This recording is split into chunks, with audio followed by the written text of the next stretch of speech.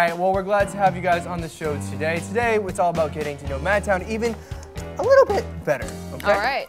Our friends are really curious about MADTOWN since you guys are rookies and they don't know much about you guys. So today, we've given them a chance to ask you questions about a very popular topic. 이제 신인이시고 이제 팬분들이 잘 모르시는 부분도 많으니까 이번 방송을 통해서 팬분들이 매드타운을 더 알 수 있는 계기로 저희가 준비한 코너가 있는데요. 팬분들이 직접 매드타운한테 질문하는 그런 코너가 있습니다. 많이 질문해 주세요. Alright, this is called Life in MADTOWN. Let's go ahead and see some of the questions from your fans. Alright. 질문 봅시다. This is from Chelsea. Which member is the most likely to sing in the shower? 샤워할 때 제일 노래를 많이 부르는 멤버. 노래 부르는 저요. 태훈 씨? 네. 본인? 네, 저는 허준. 네, 허준 씨라고 저희 매드타운 멤버 중에 허준 씨라고 있는데 제가 거실에서 그냥 뭐 음식 먹거나 그럴 때 자꾸 걸그룹 노래가 들려요. 허준 씨. 허준 sings girl group songs in the shower. 요즘 최근에 제일 많이 부르는 걸그룹 노래. 제가 들었을 때 말씀드려야 될지 모르겠는데 레드벨벳 선배님. 네. Happiness. Happiness. So 허준 be singing a lot of Red Velvet, Happiness in the shower. wow. 즐겁게 하시더라고요. 태원 씨는 뭐 부르세요 요즘? 저는 역시 에릭남 선배님. 높지만 네. 저는 여러 개 다 해봐가지고 신기루도 들어봤고 지우고사라도 들어봤고 울다도 들어봤고 여기 말하면 끝도 없습니다. 네. 진짜 팬이에요. Like, he's really your fan. 연습에서 울다 진짜 많이. 진짜요? Wow. He said that he sings a lot of my songs.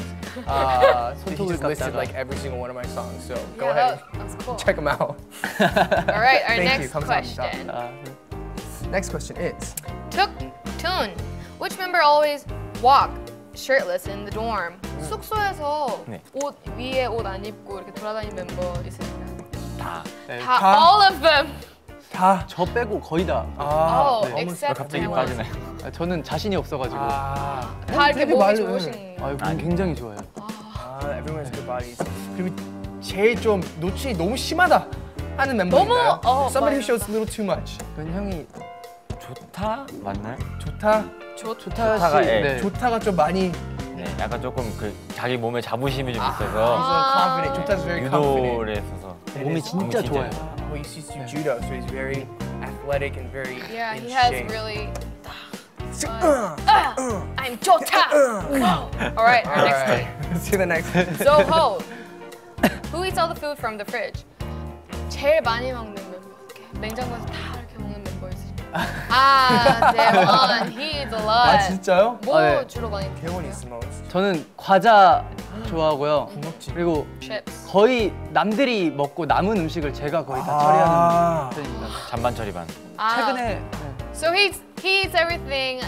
What all the members. All the leftovers. All the leftovers they ate. He likes crackers and snacks and chips, but he also eats. 남는 게 싫어요. 네, 남기는 걸. He hates wasting food, so he eats it all. Wow. All right. Let's see one more tweet. All right. Heather, has the members pulled any pranks on each other at home, pretending to be a ghost or anything? 숙소에서 서로 이렇게 장난치거나 몰카나 이런 거 한 적 있으신가요? 아니면 뭐 귀신으로 분장을 해서 놀래키거나 이런 적 있으신가요? 놀래킨 적? 귀신을 본 적은 있대요. 숙소에서? 숙소에서요? 귀신 분장을 안 하고 본 적이 있다고. Oh my gosh, they've seen a ghost in their dorm. 좀 설명해 주세요.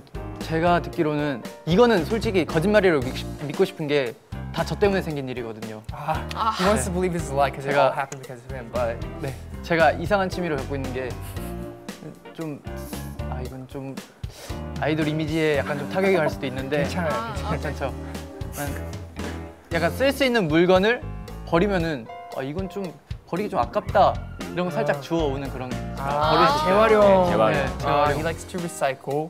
근데 제가 약간 좀 애기 슬리퍼가 있길래 물론 브랜드예요. 굉장히 좋은 브랜드길래 제가 이걸 제가 봉사할 때쯤 되면은 애기를 줘야겠다 싶어가지고 제가 그걸 숙소에 갖고 왔는데 그걸 갖고 오고 그 다다음 날인가 바로 저랑 같이 쓰는 건이라고 이건 친구가 갑자기 이렇게 스킨을 바르고 딱 봤는데 이러는 거예요. 네. 왜냐고 물어봤더니 귀신을 봤다고.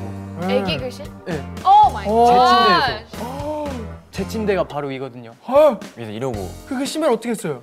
그 신발을 제가 버린 적이 있어요. 네. 그 말 듣고. 근데 제가 누가 장난을 쳤는지 모르겠는데 이불 속에 또 있었어요. 에나벨! 오 마이 갓, 에나벨. 에나벨! Wow, that was really scary. okay. All right. Oh, let's move on because I cannot hand this anymore. It's not cool. No! It's not 아 cool. 소름 닭됐어. Alright, well just to let you guys know on a prank, if you guys ever want to prank each other, 저는 대학교 때 숙소 생활하면서 친구들한테 했던 게 가끔씩 그 뭐지? What's a bucket? Like a bucket or like a pot? 냄비 같은 거에 냄비. 차가운 물하고 얼음을 모아서 샤워할 때 한번 부어요. 그래서 Yeah, you dump ice water on your friends when they're showering. It's a really fun prank. 진짜 재밌어요. 한번 해보세요. 추천합니다. Alright, well, let's go.